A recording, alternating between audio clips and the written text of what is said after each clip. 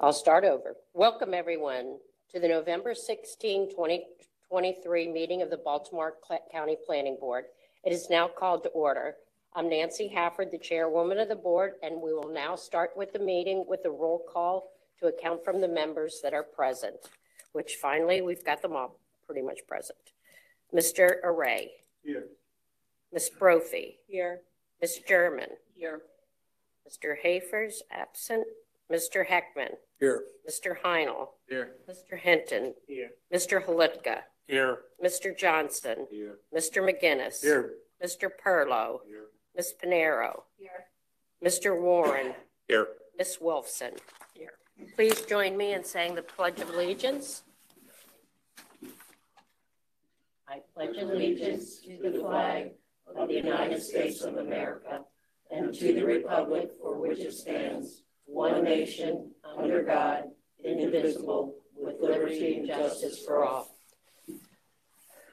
Thank you. Board members, please be sure to unmute and mute your microphones and watch your neighbor. Mrs. Patchek, are there any changes to the agenda as published? He did add item number 4 under other business regarding the EV charging station report. Okay, so please refer to the agenda that's in front of you to make sure you have the current one. In the November 9th, 2023 email, you received draft minutes from the November 2nd meeting. Has everyone had a minute to look at the draft minutes? Are there any questions? Corrections? None? May I entertain a motion to accept the minutes as circulated? Second? Second. All in favor? Aye. Thank you. First on the agenda, we have an opportunity to further discuss and then vote on the short-term rental report. This item was first introduced to the board September 21st, and a public hearing was conducted on October 5th. Staff from the Department of Planning and the Department of Permits and Approvals and Inspections are here to answer any question the board may have as we discuss before we take a vote. Would Mr. Lafferty or Ms. Nash like to make any comments at this time? No, ma'am, have nothing to add from the presentation at the last meeting. Okay. Board members, are there any outstanding questions for Mr. Lafferty or Ms. Nash? None? If there's no further questions, may I have a motion? Be it moved that the planning board is accepting of the short-term rentals report introduced October 19th, 2023, and forwards it on to the county council for further review and consideration.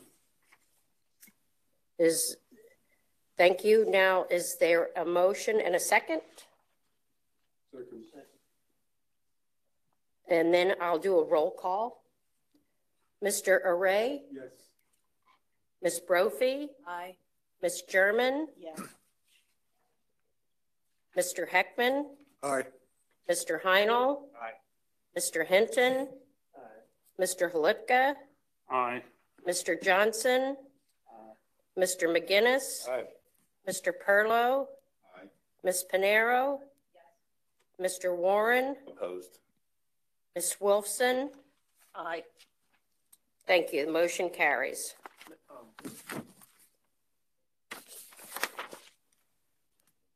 Is this? Mr. Johnson, you have a question? Was this the same discussion we had when we asked about the data for the crimes in the area?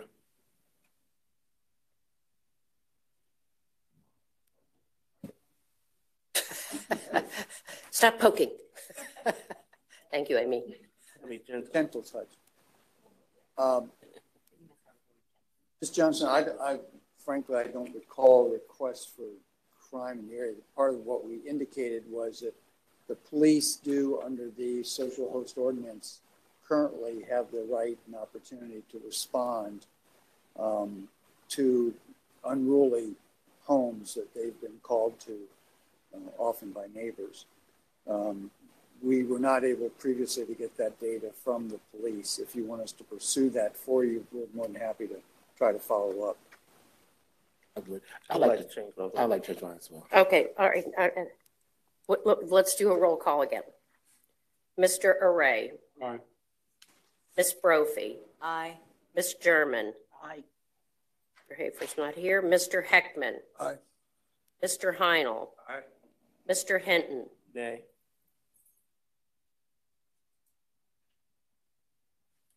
Mr. Halipka. Aye. Mr. Johnson. Mr. McGinnis. Aye. Mr. Perlow. Aye. Ms. Panero. Mr. Warren. Nay. Ms. Wolfson. Aye. Okay. All right, motion carries. We're going to switch our agenda around a little bit and go to the EVs. Madam Chair, before we get into that, if I may just thank Sally Nash and Pete Gutwald from the Department of Permits, Approval, and Inspection, as well as Jen Nugent from our department for the work on the report. The council sent us two at one time, as you know. Staff really, I think, knuckled down and did a good job, and hopefully in providing sufficient information, although we realize this is an ever-changing issue in communities in the county. So I just wanted to publicly thank them for all the hard work they put into this. Thank you, Mr. Lafferty. And I thank you too, Ms. Nash. Okay, Mr. Lafferty is now here to adjust the changes to the EVCS report based on the amendments voted on at the November 2nd meeting. Are there any additional questions for Mr. Lafferty? Or Mr. Lafferty, is there anything you want to share? I do. We sent out the amended and changed report based upon the four changes that the board made in the draft. And I don't know if people have the copies or access to them. We made changes on page 4, which further went into the National Fire Protection Association and other firefighters' concern, including the state fire marshal, about the intensity of lithium-ion battery fires, and also then address the fact that our own fire department is also quite concerned about these issues. That's basically in the background. And then in the actual recommendations, we, in item number 3, included bollards to address the issue of potential damage, indicated that because of the potential dangers from fires, the board recommended that the fire department be provided adequate capacity and resources to prepare for such high temperature fires. We eliminated the chart that was in the prior report and indicate a cumulative minimum requirement of 5% and of installed capable and ready EVs and a minimum of 20% by 2035. And then also acknowledge the fire code need to be reviewed because of potential in garages and structures. Those were the 4 items that we picked up, and they've now been incorporated. That's the last couple are on page 7 of the report. Just want to make sure that we address the concerns the board had before we transmit this to the county council. Thank you, Mr. Lafferty. Board members, do you have any questions for Mr. Lafferty? Emily? Thanks. And thank you, Director Lafferty and your team for putting this together. There's just a couple items, if I may, to add to that. When you had identified the zones that would automatically be permitted as a principal use, you had listed a bunch of zones, including a lot of the business zones, but BL, business local, wasn't listed. So it has BLR and BM, but for some reason BL wasn't listed. So I think that should be added. And then I don't know if I need to make a motion for that or. I would recommend if you want that additional change that you make a motion. Okay. Why don't you make them all at one time? Yeah. And then the other item was just a clarification on the public space permit. You had mentioned the bollards and everything that we had asked for, so I appreciate that. But I was just wondering, is this public space permit process going to be the same? And this is number 2. I apologize if people are following along. Is this permit the same process for privately installed and county installed EVSEs on the public right of way, or are there different permit processes? Because this looks like it's just one process. It's any public space. So if it's in the public right of way, there is currently a process that's utilized. Ms. Nash could give you more details. We just saw one recently that requires a franchise agreement with the county, for instance. Okay. So whether as long as the public space, public right of way is being utilized, that's what this is intended to address. Okay, so that process isn't changed for this, it's the same. But the recommendation is to look at streamlining it to make it simpler than what it currently is. Okay, no, that's fine, thank you. And then we had talked about the signage before on number 3, and there was a quote added that said the sign would be approved by the police department, stating the prohibition. But on the top part, it says the county should establish the basic design standards for signage, setbacks, et cetera. So I don't remember the police department being brought up in the past. So I'm not sure if any other board member remembers that. But to me, it seems conflicting that you would have signage that's approved by the county, but then also it has to be approved by the police department.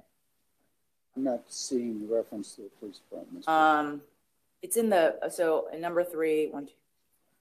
After the third paragraph in the quotations, where it says a person may not park, yada, yada, yada, use of plug-in vehicles with sign approved by the police department stating the prohibition and or provides access to a public vehicle. That's in county code.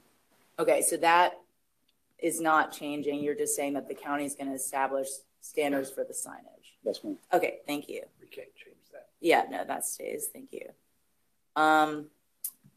And then the only other item I was going to bring up, and I can bring this all up at the same time, was we talked about adjusting the required minimum parking standards because the EVSEs take up larger parking spaces.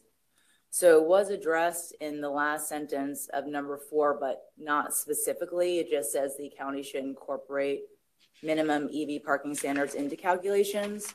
At the end of that, I wanted to add, by decreasing the parking ratio required for each zone by the appropriate number of parking spaces, i.e. if an EVSE parking space takes up 1.5 spaces, then the required minimum parking of that zone shall be decreased by that amount. Because the issue is, if the EV spaces take up more parking spaces, and like the parking lot was originally supposed to have 100 spaces for 10,000 square feet, I'm just using round numbers.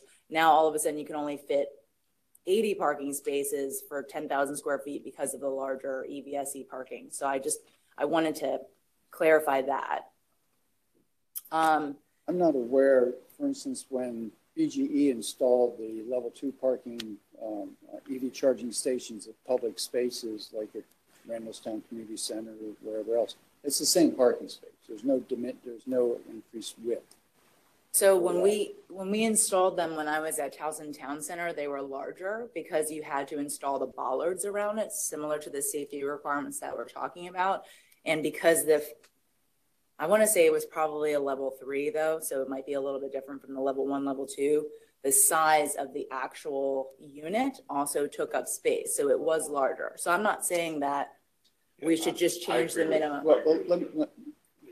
I'm not just saying we should just change the requirements based on, I'm just saying if it does, like if a regular parking space is 10 feet wide and all of a sudden EVSE is 12 feet wide, that it gets adjusted accordingly.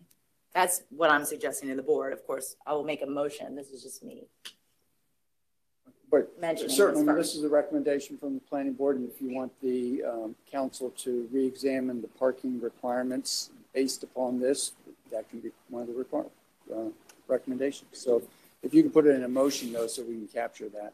Okay. Go ahead. And then the only last thing was we did talk about the 5% and 20% by the certain time frame. So thank you for that. I just wanted to say that the 5% should be by year end 2025, only because we're almost in 2024. So I didn't want it to look like it was our recommendation that in January of 2025, all of a sudden everybody is now required 5% EV SE spaces. And that was the only other thing. That wasn't what I'd understood, but I'll correct that. Thank you. Mr. Perlow? I would Can suggest, Madam Chair, if we're going to change the report again, then we need a motion before we end up with conversation, please. 'Cause we Okay, need to capture that. absolutely. So do you want me to make? So a what I motion? need you to do is package up what you just said. And if you want to put them all together. Okay? Ms. Brophy? Okay, so I'd like to make a motion on the current report that was sent to us by planning staff that incorporated our changes that we voted on the last time. I would like to add BL business local to the zones that are listed that would permit the level 3 EVSE should be permitted as a principal use on publicly owned land and at a minimum in the following zones. And I suggest BL be added to that, as well as adding specifically language in here that states that the required minimum parking ratio required for all the uses within the zones would be decreased by the appropriate number of parking spaces if EVSE parking spaces take up more than one regular sized parking space, as well as adding in year end to the 2025 requirement. That would be a minimum of 5% of all parking spaces be EV capable, EV ready, or EV installed by year end 2025, and a minimum of 20% of all spaces by 2035. Do I hear a second? Second. And I'm going to do a roll call. Mr. Mr. Perlow, I think, had a question there. I just had a quick comment. It is very important that the spaces, the number continue for bankers, because when we send our title work to them, they count the number of spaces, tying it into the zoning code. So if we, in the future, do start to lose some spaces in a parking, then I think that council does need to consider changing the zoning on those particular shopping centers especially. Thank you, Mr. Perlow. Ms. Wolfson? I might argue that that doesn't work. I might argue that that the spaces that are dedicated to EV charging are technically bays, like they would be for a gas station. They aren't actually parking spaces, are they? They're utility spaces. They're parking spaces that have a charger at the head of it. And they could be expected just to stay there for the duration of however long their trip is. Like you would. Yes, well, I think park. it could be enforced by the owner of the property. They could require someone to have their vehicle moved. Any other questions or comments before we go for a vote? I just had one quick question. I remember when we were first talking about this, that one of the members from the Department of Planning had mentioned that it was also a component to this percentages about just being able to expand as the years go on. So does that make sense? Like building out an electrical foundation that can handle 100 spaces, even though today we're only asking for 5%. Is that still going to be a part of the plan? The way the board approved the change, it did not make that distinction. The original report included a provision that you would have a certain amount of EV capable, EV installed, EV ready, and the levels really are based upon how much the electricity is already in place. And that was not the way the board approved the change during the last meeting. Any other questions or comments? If not, Mr. Array? Yes. Are we voting on the amendment? Or Yes, the whole on the thing? amendment. Yes. Ms. Brophy? Yes. Ms. German? Yes. Mr. Heckman? Yeah. Mr. Heinel? Yes. Mr. Hinton? Yes. Mr. Halipka? Yes. Mr. Johnson? Yes. Mr. McGinnis? Yes. Mr. Perlow? Yes. Ms. Panero? Yes. Mr. Warren? Yes. Ms. Wolfson? No. Thank you. Motion carries. I think we have enough time to move on with the agenda. Okay. Thank you. Ms. Patchak will now fill us in on major actions of the November 9th, 2023 Landmark Preservation Commission meeting. At their November 9th, 2023 meeting, the LPC voted to issue 3 certificates of appropriateness for the following properties: the Batts property located at 801 Francis Avenue in Relay, the Rutkowski property located at 903 Adana Road in Sudbrook Park, and the Peters property located at 322 Morris Lane in Lutherville. That's the end of that report. Thank you, Ms. Paycheck. And now will you fill us in on legislation recently passed by the County Council following our last meeting?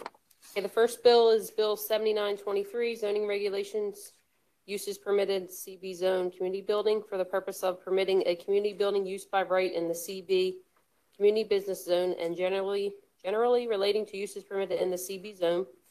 This adds community building or other structure or land use devoted to civic, social, recreational, and educational activities as a use by right. The next one is Bill 8023, zoning regulations, community building use in BL zone for the purpose of permitting a community building used by right in the business local BL zone with certain requirements and generally relating to uses permitted in the BL zone. This adds community building or other structure or land use devoted to civic, social, recreational, and educational activities, not including the use of the building as a catering hall if located in a shopping center in the CCC district with a minimum gross floor area of 125,000 square feet as a use by right. And that concludes the report. That's the conclusion of our agenda. We will reconvene for a public meeting at hearing at 5 p.m. Do I have a motion to adjourn? Motion. Second, all in favor? Aye. Back in 9 minutes, or stay here.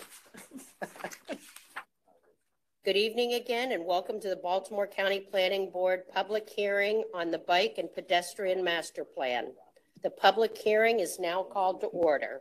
My name is Nancy Hafford, the chair of the Baltimore County Planning Board, and we will now start our meeting with a roll call to account for the members that are present. Mr. Array. Here. Ms. Brophy. Here. Ms. German. Here. Mr. Hafer's not here. Mr. Heckman. Here. Mr. Heinel. Here. Mr. Hinton. Here. Mr. Halipka. Here. Mr. Johnson. Here. Mr. McGinnis. Here. Mr. Perlow. Here. Ms. Pinero. Mr. Warren. Here. Ms. Wolfson. Here. Thank you. This evening, we have a public hearing on the Bicycle and Pedestrian Master Plan. This item was first introduced to the board November 2nd, 2023, with a presentation from Ms. Jessie Bialik of the Department of Public Works and Transportation.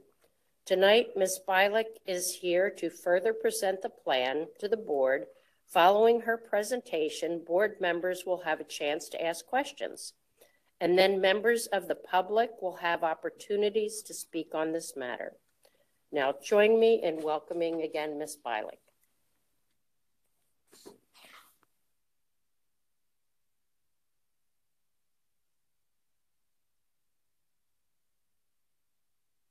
Good evening, Chairman Hafford and members of the Planning Board. I'm very pleased to be here tonight to present to you DPW&T's Bicycle and Pedestrian Master Plan.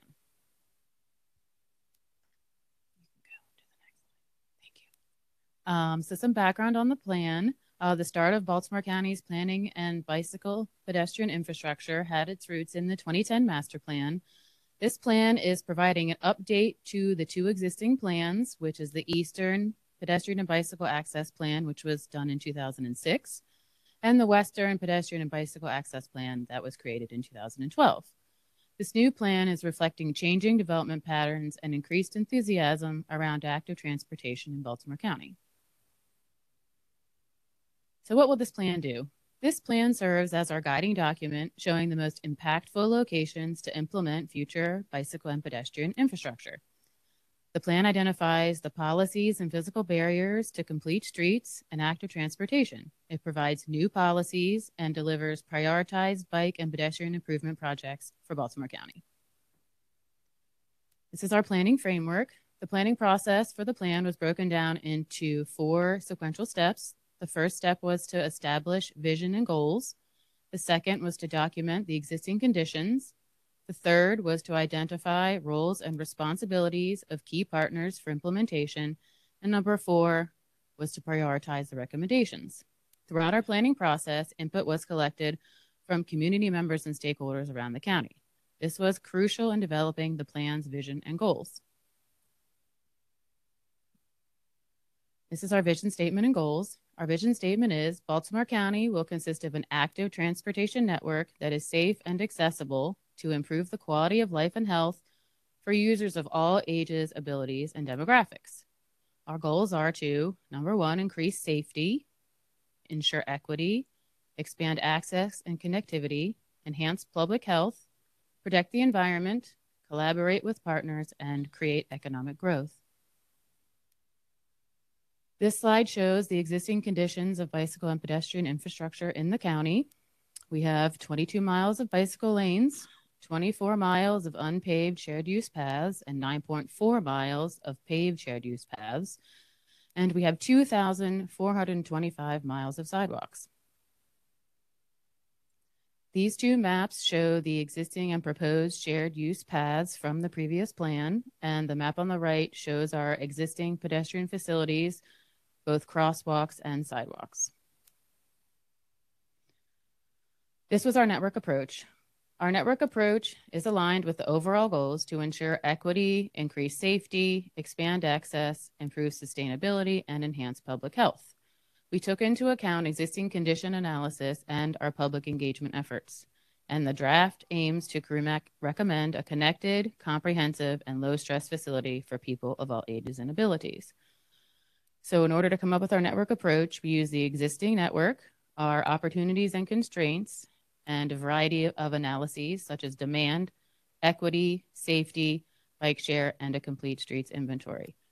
We added that to our online survey, our interactive map, our pop-up events, and our multiple public workshops.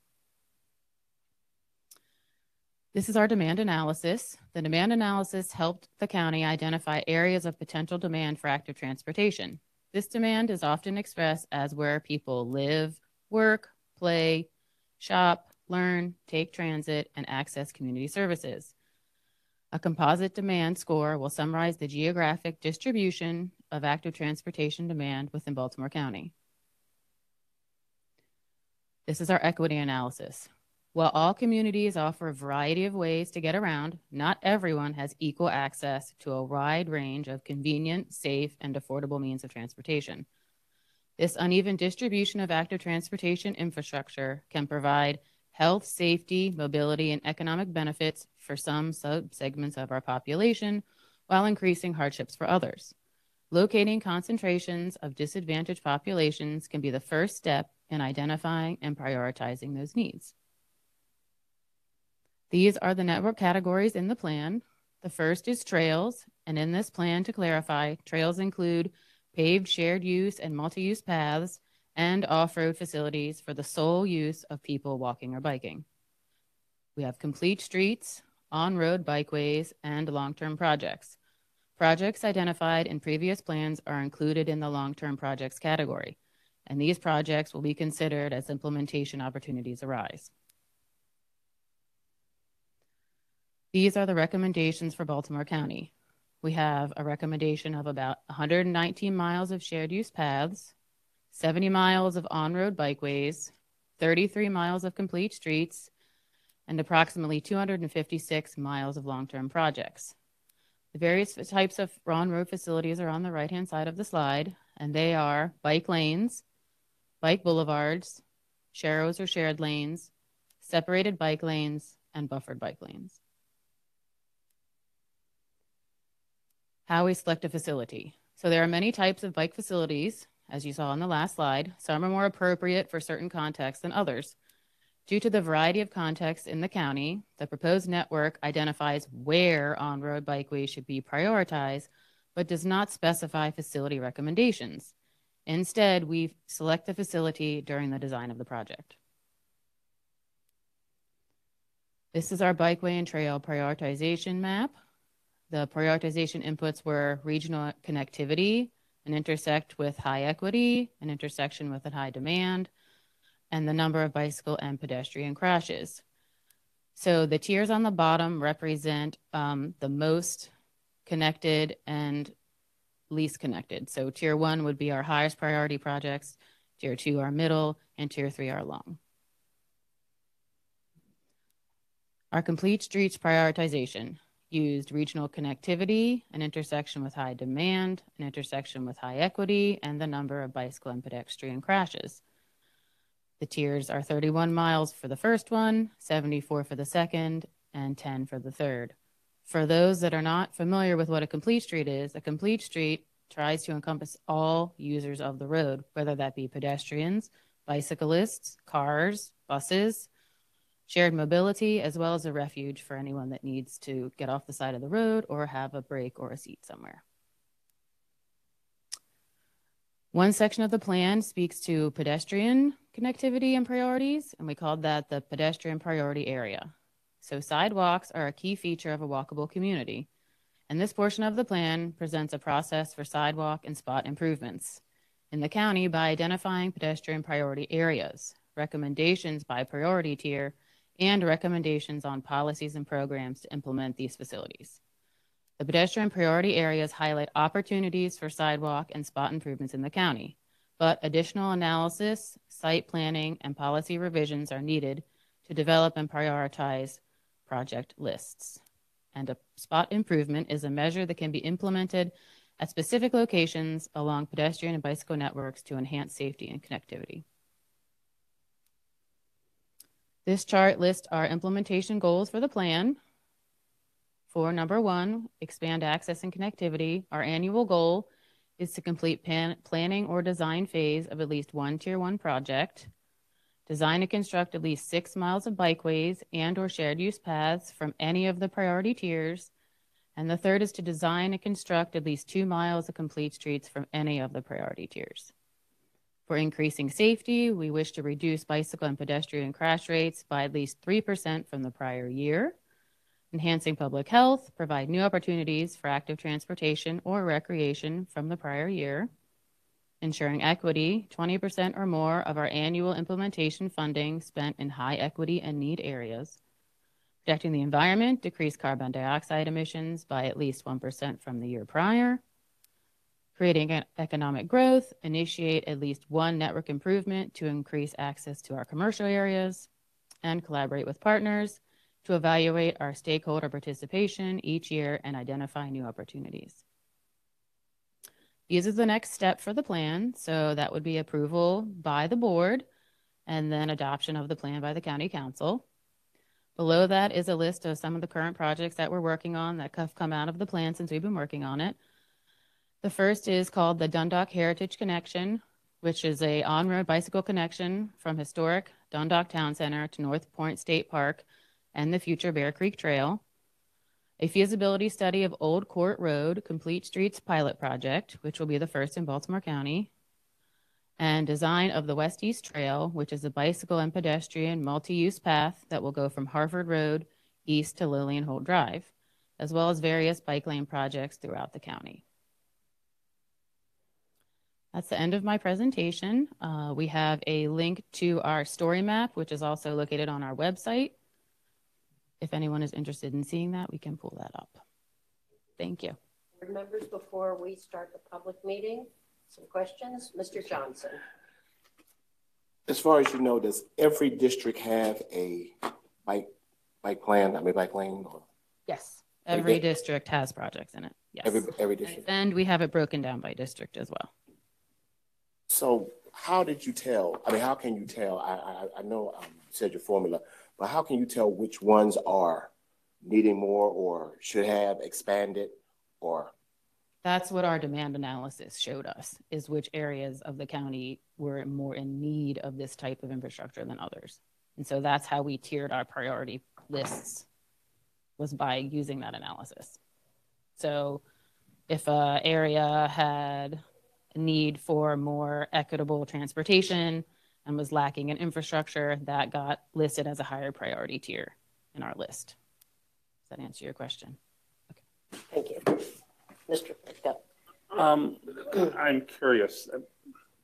a lot of the discussion was focused on the various bike lanes, but the sidewalk issue, how much sidewalks do we need to do? Do you have a sense of how those were decided? So, I mean, for example, I could imagine to the extent, I know that there's an emphasis, I forget the name, but to try and have kids be able to walk to school. Well, that assumes that there are sidewalk connections to the school from at least the walkable, whatever part of the community is in that doesn't have bus. I mean, was that kind of thing looked at as you were deciding projects? So the pedestrian priority areas are what we did a demand analysis on to show what areas are a higher concentration that have less sidewalks than others. And then what we do is we can zoom into those areas and see in particular where those gaps are, but there's not like an actual list of every sidewalk gap in the county. But yes, that is in there. Ms. Brophy? So this is meant to update, I guess, two different master plans, one from the eastern sector and one from the western sector from 2006, 2012. So I'm trying to understand, how does this roll into Master Plan 2030 that we just went through and approved? Like, is this supposed to, the priority tiers in here, are they supposed to somehow match the redevelopment priority nodes? And I apologize if I'm killing the terminology, but is this supposed to somehow roll into that? Well, it's its own separate living document, but as of course, all of our plans work together. So as we review development and development comes up, we are cued into that, and then we can look at our plan and see how we can make sure that those two things mesh together. Okay. But it's its own separate living, breathing, so it has its own cycle of updating and things like that. Yes. Okay. And it's going to be a constantly updated situation. So the text might not be constantly updated, but as we build it out, that GIS data and those network connections in the plan are going to be constantly changing. But the average plan update, just like a master plan, is about 10 years. Okay, thank you. Mr. Warren? During your last presentation, I asked about the security mall area and the plan around that. I didn't see any update in there as it relates to that and the time. Right, that wasn't part of our initial master plan when we were doing it. That's more of a new development as far as I'm aware, so that's not embedded in the plan when we were doing our recommendations. We just didn't consider it? We didn't know it existed. Okay. But before we approve it, is that something that could be added to the? I don't know if it can necessarily be added, but I would love to see what the proposal is. Sure, definitely. Mr. Johnson, or Mr. Avery? Have you been to Baltimore City, bike lanes, and they've taken parking spaces from residents? Are you coordinating? The microphone, please. Are you coordinating with Baltimore City? Because Baltimore City, the bike lane is a mess, really. Yes. They've taken spaces you can't even park, and busting, tires. So what are you going to do different to make sure that it doesn't interfere with the residents? So we are a suburban county, as you know. And so when we're looking at putting in bicycle lanes, we're looking at those issues as we're doing it right now. If there is on-street parking, we're doing some sort of shared lane condition as opposed to getting rid of the parking and putting in the bike lane, because we know that people need both. So we're taking a much more holistic approach to it of trying to incorporate everybody's needs in the county, not just the bicyclists, but also the people that live in those houses. They don't want their parking removed from the front of their house. We understand that. So it's a give and take situation, but we do try our best to not do that. Mr. Johnson. How confident are you in the analysis that you perform? I mean, the data that you give. How confident that you're meeting the needs of the county are you in the data that you're getting? I'm very confident. We used all census data. We used any data that was available to us when we were running our analyses and our models. So I'm very confident. And all of that information is in the plan and the appendices for anybody to look at. Is it based against another jurisdictions, or just looking at Baltimore County trying to determine? I mean, do you look at another jurisdiction and kind of see what they're doing and then look at the data that we have and see are they similar, or just kind of basing it upon what you found out and using that for Baltimore County? So we do look at other jurisdictions' plans and what they're doing, and we do meet monthly with the surrounding jurisdictions to talk about bicycle and pedestrian infrastructure planning. So that is also incorporated into the plan. But what we wanted to do is make sure that we have a plan that's going to be the best plan for Baltimore County, because that's where everybody is living here. Shafiq. I just have a quick question. Trying to understand the visual a little more. So I'm looking at this quote.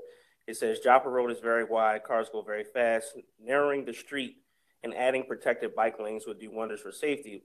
Now, while that is true, like, how is that possible?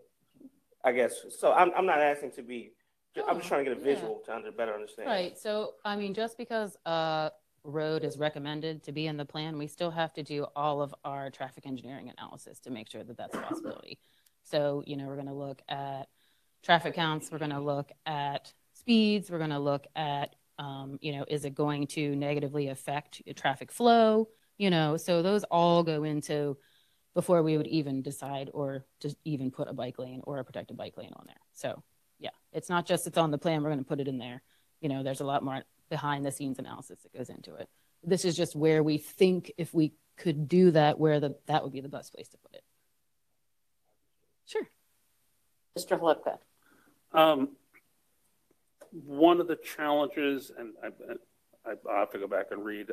I'm curious about so many of the main roads in the county are state roads. I'm assuming that our ability to do things on those roads is much more limited.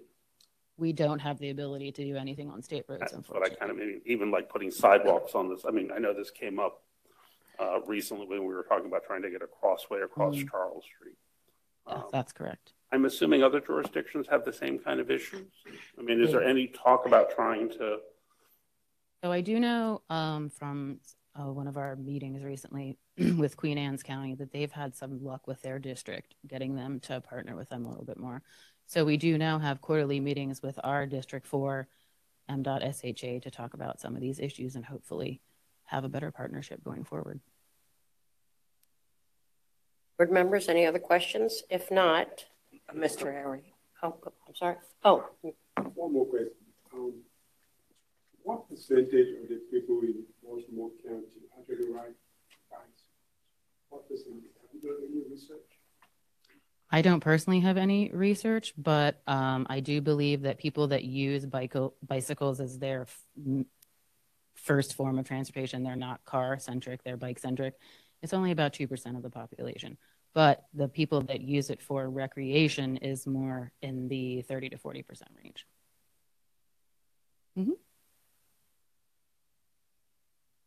Thank you, Ms. Bilek. Thank you very much. We will now call on those of you who have completed and signed in sheet located in the Jefferson Building lobby to speak on this topic. Speakers will be called in the order that you registered. Speakers, please remember you have 2 minutes to speak, and provide us with your name, and if you're representing an organization, please let us know that too. I think the first one is Lee or Len Paddock.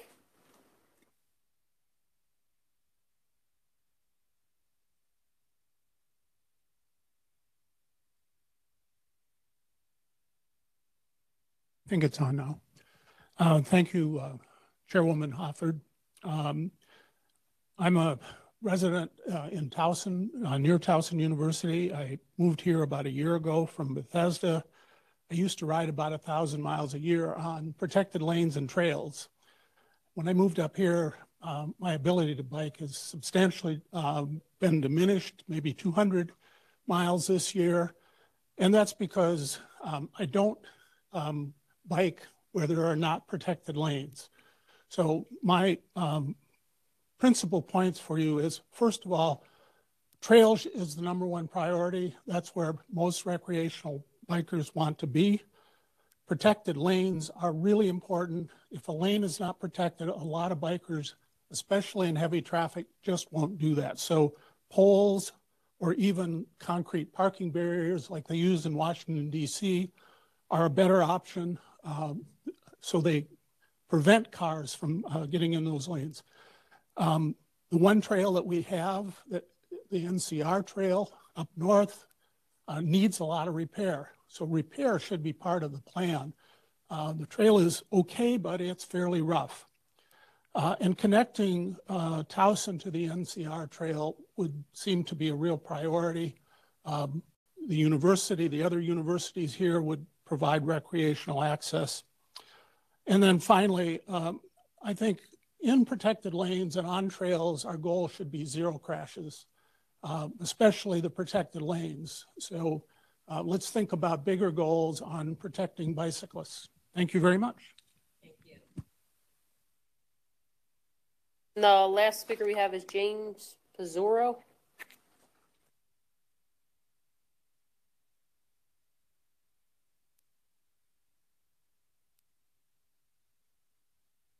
Hi, I'm James Pizzaro, Towson resident, treasurer of my HOA, member of Strong Towns Baltimore, graduate of the inaugural cohort of the county's Community Planning Institute. Thank you for the opportunity to speak today and speak about the bicycle and pedestrian master plan. First off, I do recommend the plan be approved and adopted.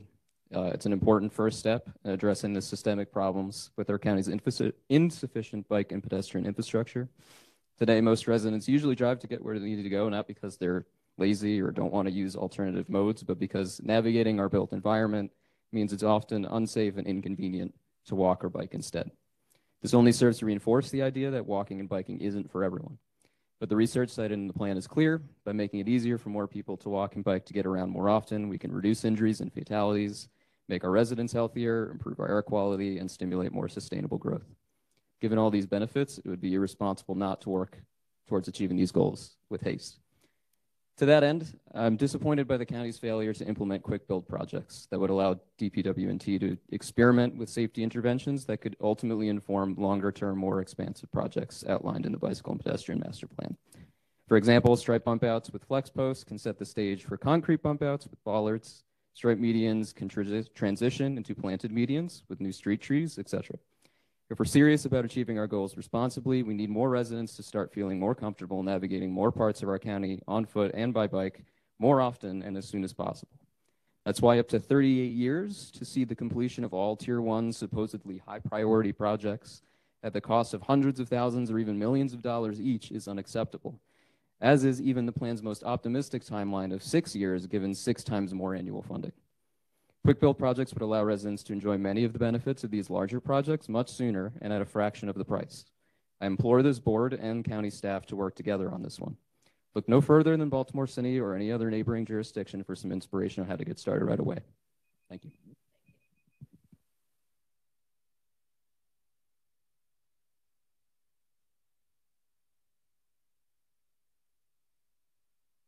Madam Chair, I have a couple of comments and questions. I agree with my colleagues here about that the plan was drafted and sent out for comments. When was it? Like last year, last fall? We had 2 rounds of interactive public comments for more than 30 days, as well as 3 public workshops and 7. Yeah. Ms. Bilek, you're going to need to start your comments at the microphone. So let me just clarify the question. When was the draft plan first put out? Draft plan was first put out in late 2022 in October. Yeah, and so we had it about a year open ago. for more than 30 days for comment. So that may explain, Todd, why, Security Mall wasn't in there. But I don't disagree with you. I mean, it's a major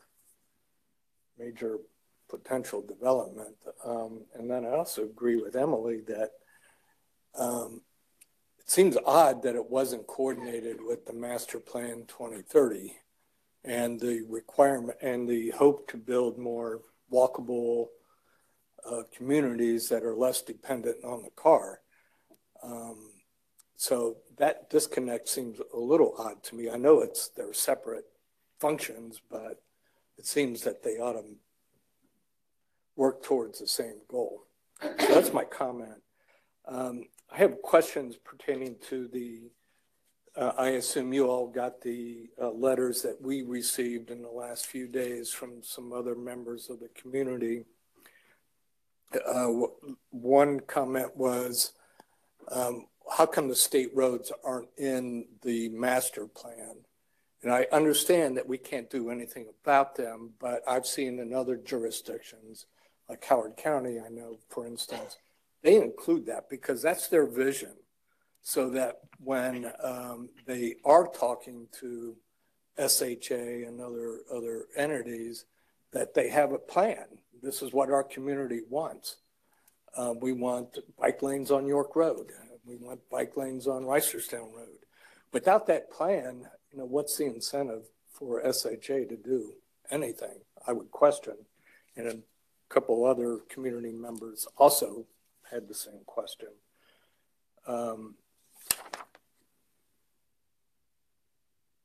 And then I guess there was some other comments about kind of checking our progress as we go. And apparently there's a recommendation to check it in 5 years. Have you thought about maybe we should be reporting on this maybe every year?